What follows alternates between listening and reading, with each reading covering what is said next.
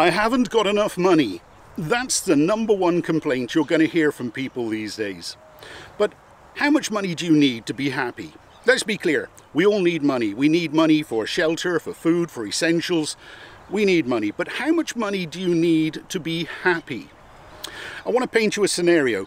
You're in a supermarket and you're using a calculator to add up your grocery shopping as you go because you don't want to be embarrassed when you get to the checkout and find you haven't got enough money to pay for your week's groceries.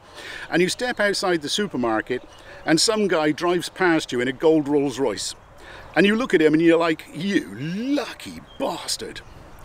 What you don't know is that that guy's teenage daughter has just started doing drugs and she's just run off with her drug-dealing boyfriend.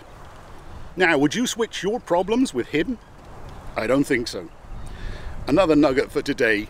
Catch you again soon. Bye-bye.